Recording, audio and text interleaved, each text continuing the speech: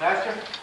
It's good to be here again. It was actually 6 years. We were here in 1994, but he's getting old, you know. So. I used to like Brother Maple a whole bunch. In fact, the first time I met him, I fell in love with him. You know, as you probably undoubtedly know, my face has gotten bigger, you know, since the last time I was here. And I've always been looking for a certain hairstyle that would go good with a big face. And I love his hairstyle. But I stopped liking him because I can't get my hair to look like that, you know. So I just booey on that, you know. But it is good to be back with you again. For most of you know us already, but for those of you who do not, this is my wife, Isabel. Amen. She is the wind beneath my wings, and I have a 17-year-old son, Fabio, 8-year-old daughter, Jessica, and a 1-year-old son, Jeffrey, going on 16, I think.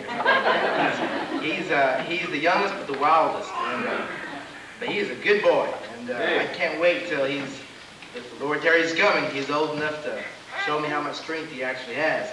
But folks, I want to share with you real quick a bit of my testimony, if that's okay, before I start tonight.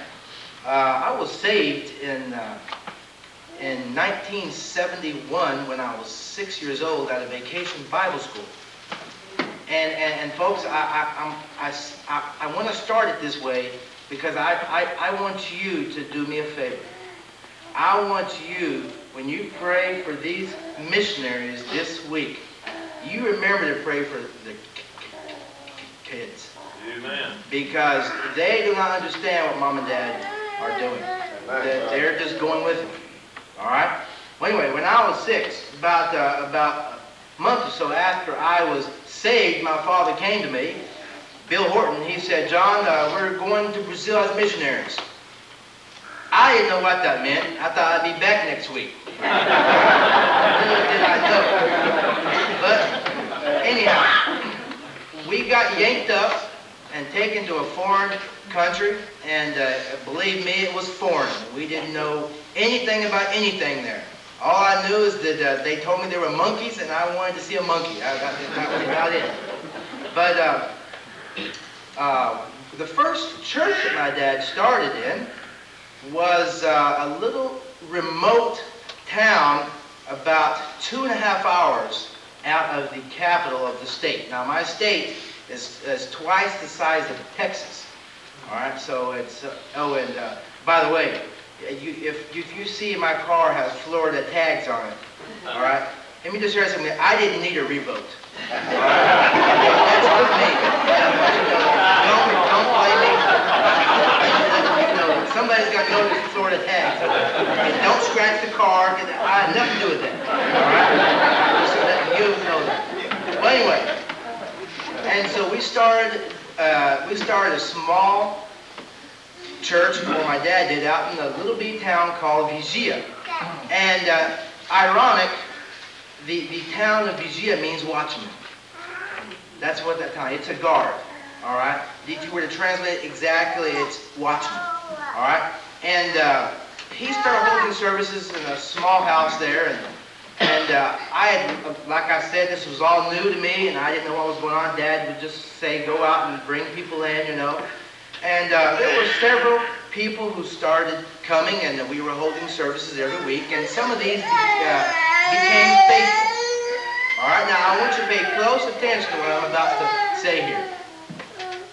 Several of these remained faithful in this church and began to grow spiritually and grow physically, and some of them went on into high school, still faithful, and graduated.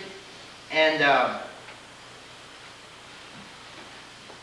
I want to share something very special with you tonight to show you how that when you give, when you pray for a missionary on a foreign field, you may not always see what's going on. Amen. But one day, you will. Right. Because you helped send the Bill Horton family. one of those little good girls that got saved in that first work is today my wife. Amen. And Amen. folks, that gives me chill bumps every time I say something about that. But you can never outgive God. Right. If you had decided not to send Bill Horton, where would I be today? That's right. Right. See, folks, you not only affect your life and the missionary's life, you affect many others. Right. You can never outgive God, Amen. no matter what you do. I'm going to sing a quick little song now to get the spirit back up again. And this is by no means a special, but there's one thing I believe, is that if you do what the Bible says, how many of you believe that God keeps His promises? Amen. Amen. That's right. In fact, in Malachi, God says to try Him. Right. God is so adamant about this that He says, try me. Right. Remember how when we were young we'd say, I dare you. You know, everybody, only that person was really nuts would do it, you know. But God is in a certain way saying, I dare you. He's saying, try me to see if I don't open the windows of heaven. Amen. See, God's desire is to bless you. Right. That's what His greatest desire is to bless you. Amen. All right, and this is a little song that we learned in the Portuguese language and in English. And I like to sing first verse in English and then show you how we do it in the Portuguese language. Unfortunately, oh, by the way, brother, where's he at? To Guyana, right here. How much time you spend in English school, brother? 4 years. Oh, okay. They speak English over there. Okay. We don't speak English. All right? Okay. The windows of heaven are open. The blessings are falling tonight. There's joy, joy, joy in my heart since Jesus made everything right. I gave Him my old tattered garment. He gave me a robe of pure white. I'm feasting on manna from heaven, and that's why I'm happy tonight. This is how we do it. No céu, a janelas abertas e a festa já desce de lá. O meu coração rejubila porque Jesus nele está. Tirei os andrajos imundos, de branco vesti meu Senhor. Do pão divinal eu me nutro, banquete do seu grande amor.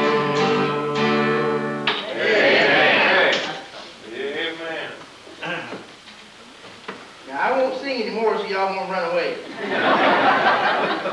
told you don't want me to sing Burmese special. You wanted me to be nice to them this week. So I won't do that. But one thing I will do is keep within my time limit. Amen. But I want to come back again. All right. Turn with me, please, quickly, to the book of Acts, chapter 26.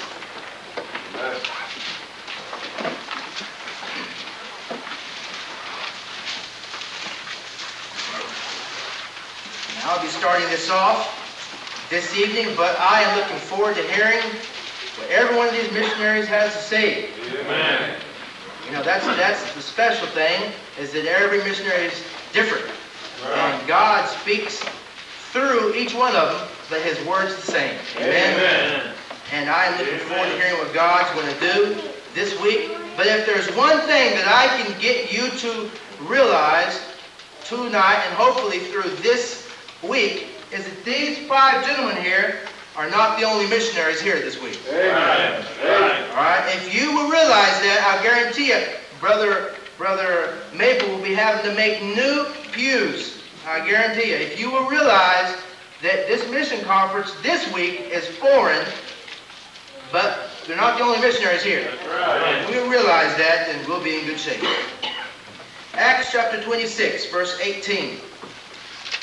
The Bible says, to open their eyes, to turn them from darkness to light, and from the power of Satan unto God, that they may receive forgiveness of sins and inheritance among them which are sanctified by faith that is in me.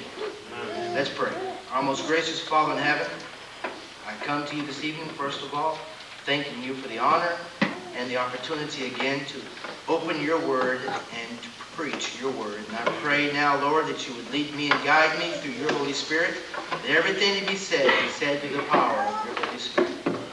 Folks, and I pray, dear Lord, that there be someone here this evening that does not know you as Savior. Lord, that you would not let them turn away this evening without first making certain that commitment to you. Father, I pray that there be someone here that you may be trying to get his or her attention, Lord. I pray, dear Father, that they would not resist, and that they would do whatever you would have them do. Amen. And most importantly, Father, I pray that in everything that's done this week, that you be glorified. These things I ask you and thank you in Jesus Christ's name. Amen. Amen. You know, the Apostle Paul is very special to me. He had a thorn in the flesh that God gave him. God didn't make a mistake when he was made like that. Amen. And God gave him that. Paul many times asked for it to be taken away, but God, in his sovereignty, saw it fit not to take it away.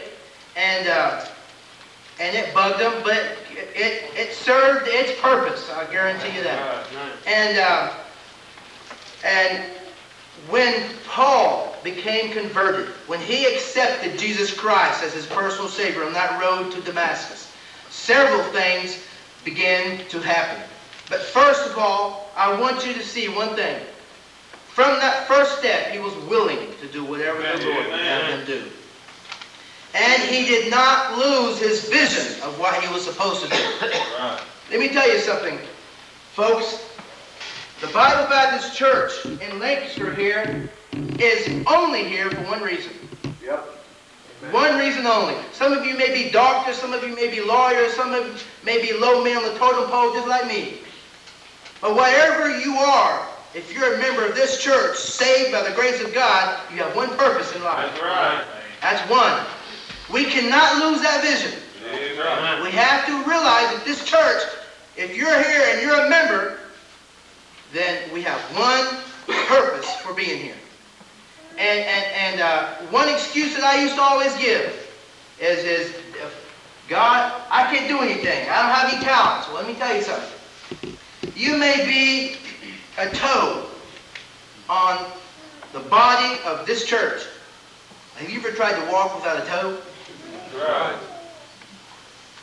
Let me tell you something, folks. God needs everybody. Amen. God wants everybody to be available to Him. And if we will not lose focus of this, then this church and its efforts will go forward. And Paul did not lose these. Paul knew what his goal was. Paul knew what his vision was. Even during the times when he was being persecuted. I don't believe there was anybody here tonight persecuted as much as Paul. Right. How many's ever been stoned? I almost did. I've never been stoned. All right? Paul was persecuted,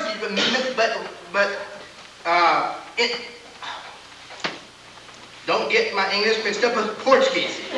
But in the sight of persecution, he still didn't lose his vision. Right. When he was facing a king, King Agrippa, who had the power to do like that and have him eliminated, if God were to allow it, Paul didn't lose his vision. Right. Paul stood face to face with him and said, this is what I'm supposed to do. And that brings us to our text. If we are going to do what we're supposed to do this week, if we are going to make the commitment that we need to make so that these new missionaries can go, and so that more missionaries can come and be sent, and so that the missionaries that you support already can continue to be support, and so that you can do what you're supposed to do, so that we can do what we're supposed to do, this is what we're going to have to do. How we do it is through faith, promise, giving. Amen. This is what we're supposed to do. Amen. And Paul knew this. Number one, first thing we have to do is to open their eyes. Amen. We must open their eyes, folks, because Satan, our mortal enemy, has blinded them. The Bible says in 2 Corinthians 4:4, that the God of this world, little g, Right. hath blinded the minds of them which believe not. Lest what? Lest the glorious gospel of Christ, which is the image of God, should shine upon them. Right. Okay, Lord, help me here. Satan has blinded them because Satan knows that this is the answer. Right. Satan knows that. Let me tell you something. Satan may have been a fool for trying to overcome God. Satan is not ignorant of God's plans. That's right. Satan knows what God is doing, and Satan's on the job 24 hours a day. He has no break. All right? He's on a job 24 hours a day to keep this from the minds of people. Right. He blinds them. Mercy. He blinds them through three ways. Number one, he blinds them through the world. He blinds them through the world. All right?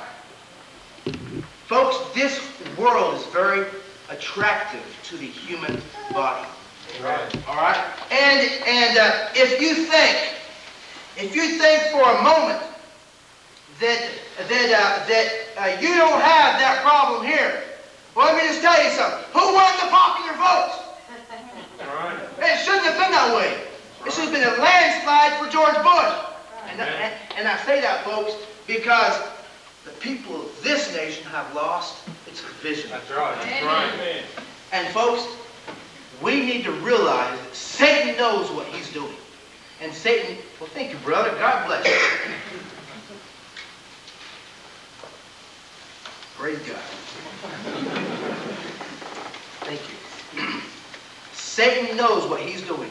And he's doing it to the best that he knows how. And I tell you what, he knows how. He knows my weak spots better than I do.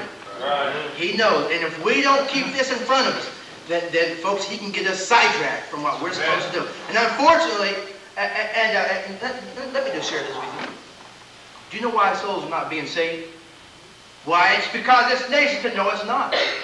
Souls not being saved because we've been sidetracked, brother. That's right. We've been sidetracked.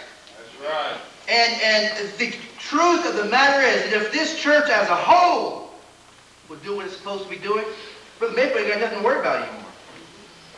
The problem is not everybody participates like they can and should. Right. But if everybody will, then we will be able to do what we're supposed to be doing. Amen. Satan also blinds them through the flesh. Folks, in Brazil, pornography is rampant. It's rampant. I mean, here, on the magazine covers that you're not supposed to look at, they have white things in front of them. In Brazil, you know, they don't have the white thing. They just leave the magazine open at the magazine stands. Magazines are everywhere. All right? Now, you tell me, you've been trying to work on this person to try to get him to get saved, try to get him to come to church. And on his way to church, he goes by one of these magazine stands. Satan knows what he's doing.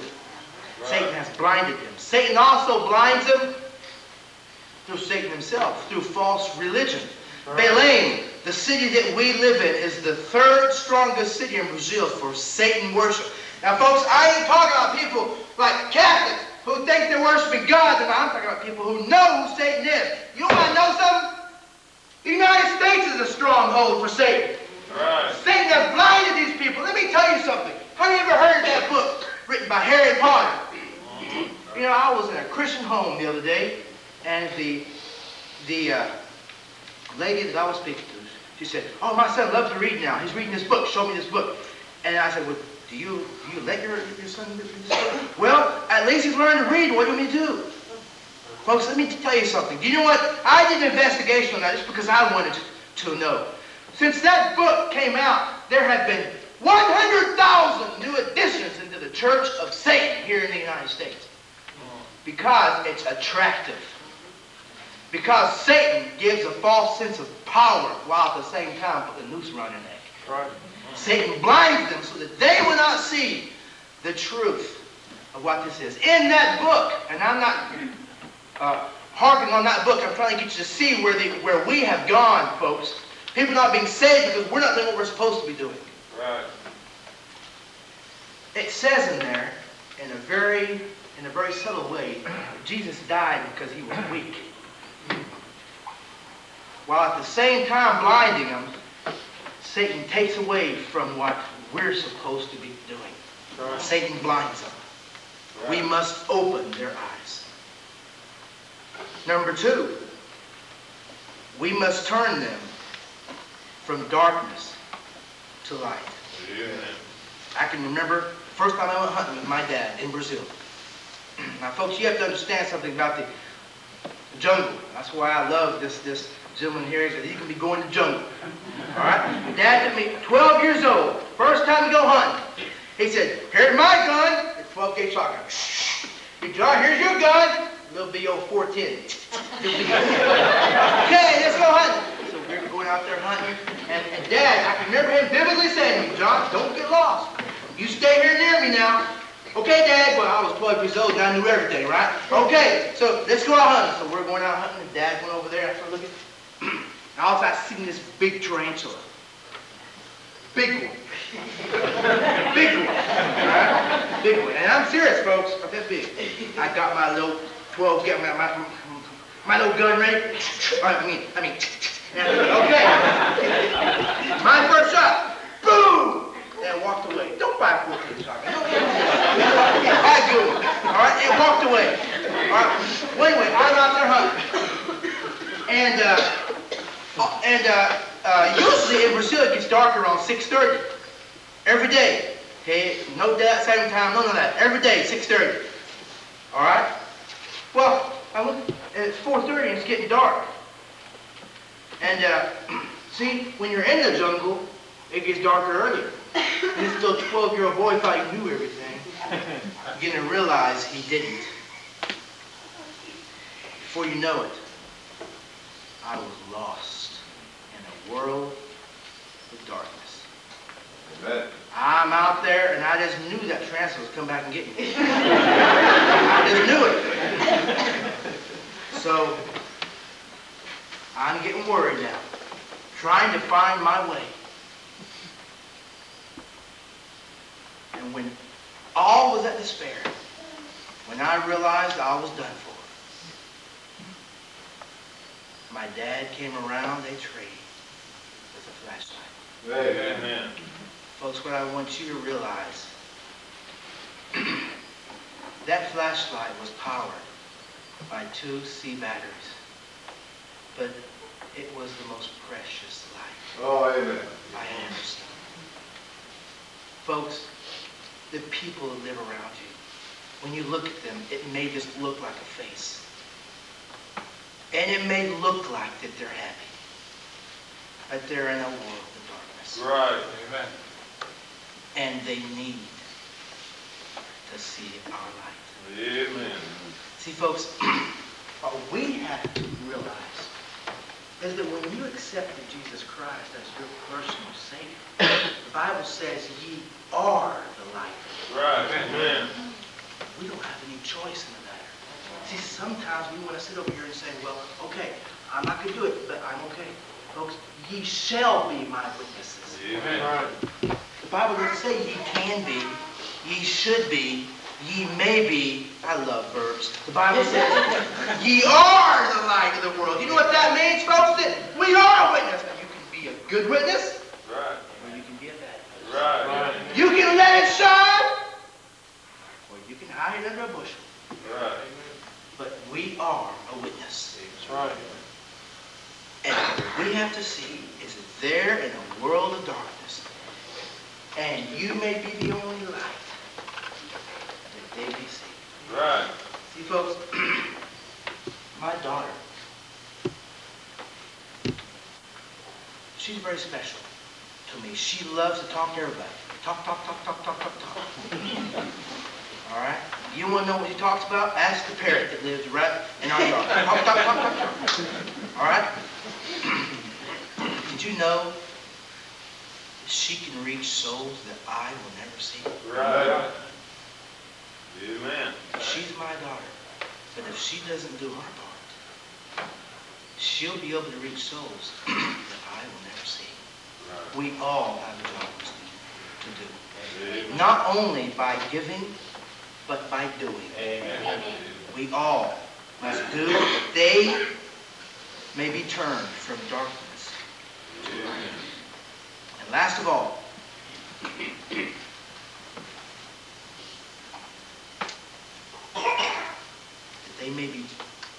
that they may receive forgiveness of sins. No, back up a minute. That they may be turned from the power of Satan unto God. Amen.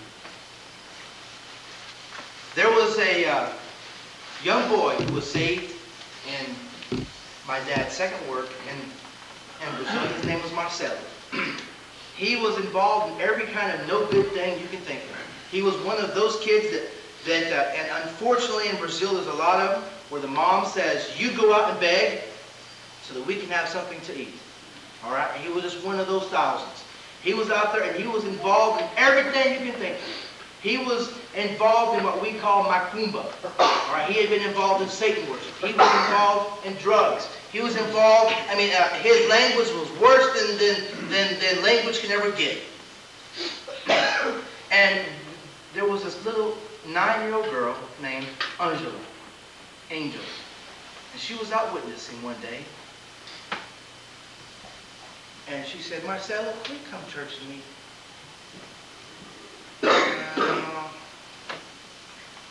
All right. He came. See, Satan has a tendency of underestimating the power of the gospel. Amen. Right. And he came. When he realized the truth of who Jesus Christ is. See, folks, contrary to what most people think, most people have heard the name Jesus. But because of false doctrine and Satan's subtlety, what they know of Jesus is false. That's right.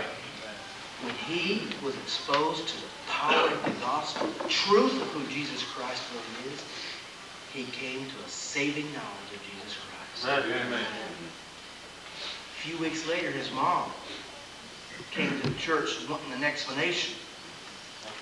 Excuse me, Pastor Bill, what did you do to my son? He doesn't use the foul language anymore. Amen. He doesn't do the stuff anymore. Amen. He doesn't walk on the street like he used to. He stays home. Amen. Now, what I want you to see, that little 9-year-old girl didn't have a course in theology. Amen. That little 9-year-old girl didn't have a doctorate degree. Right. She knew where the power was. Amen. You know what happened to him? Romans 1:16. For I am not ashamed of the power of gospel of Christ, for it is the power of God unto salvation. Amen. Folks, if we will but do what God wants us to do, God doesn't expect you to do more than you can do. All he wants you to do is to be available. Lord, here am I, use me. That they may be turned from the power of Satan unto God. The Bible says in 1 John 4:4, ye are of God, little children, and have overcome them, because greater is he that is in you than he that is in the world. Amen. You know, folks, we have to keep our swords up. Right. But it's not us who's going to fight for us. That's right. Yeah. Jesus Christ who lives in us is greater than he that is in the world. Amen. If we will lean on him, do what we're supposed to do the biblical way, the people will be turned from the power of Satan unto God. Why? Why did Paul know this? Why must we do this? The Bible says that they may receive forgiveness of sin. Without the forgiveness of sin, folks, nobody gets to heaven. That's right. Amen. Do you know what the difference is between me and someone who's lost? I am a born-again sinner. He is not. Right. Right. Without forgiveness, without the shedding of the blood of Jesus Christ, who paid my debt, that I may go free, that I may serve him out of freedom, that I may serve him because I want to, that he forgave my sin. Without that, there's no entrance in heaven. Amen. Hebrews 9:22 says, without the shedding of blood, there is no remission of sin. That they may receive forgiveness of sins. Why that? Why that? That they may receive, that they may have an inheritance. Folks, you know what that inheritance is? Let me tell you something.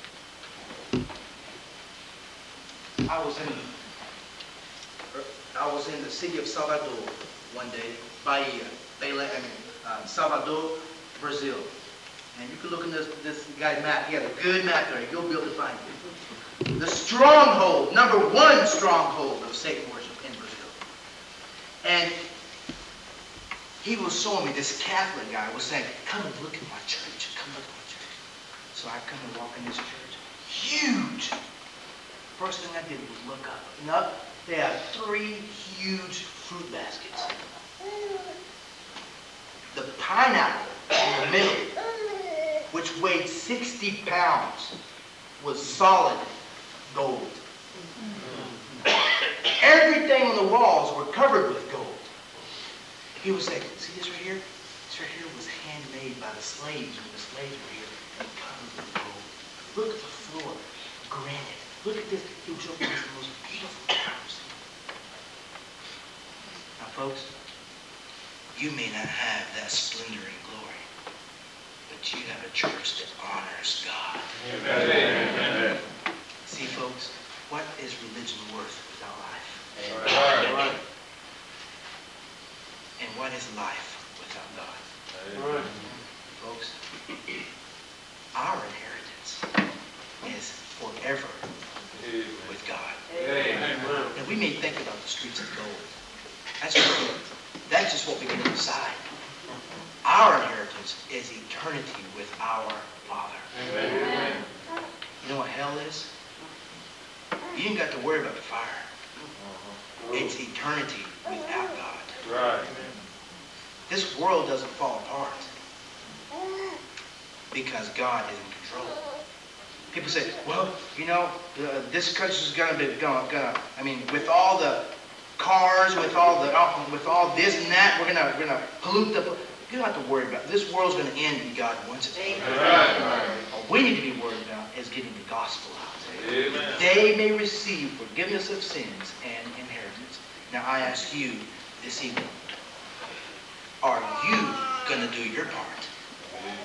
See, we need churches like yours. Every one of these missionaries need churches like yours. Right. But if I may speak so boldly, you need us as well. Right. Because see, you can't go to Brazil. And I can't. I can't go to Lancaster. But you can. Amen. Think of what we can do together. Amen. Amen.